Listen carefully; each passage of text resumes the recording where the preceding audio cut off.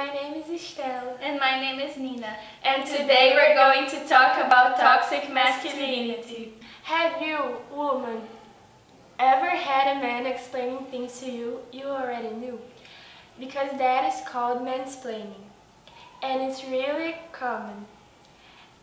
A really big example of mansplaining is when a man tries to explain a woman about their period. It's really weird, but it actually happens. Mansplaining is an example of toxic masculinity. Talking about toxic masculinity, have you ever heard that crying is weak? Well, that is wrong. That is a concept that society invented to tell people what is weak and what is not. But it's okay to cry. Crying is natural. Crying is normal, and you should do it because it feels good to cry.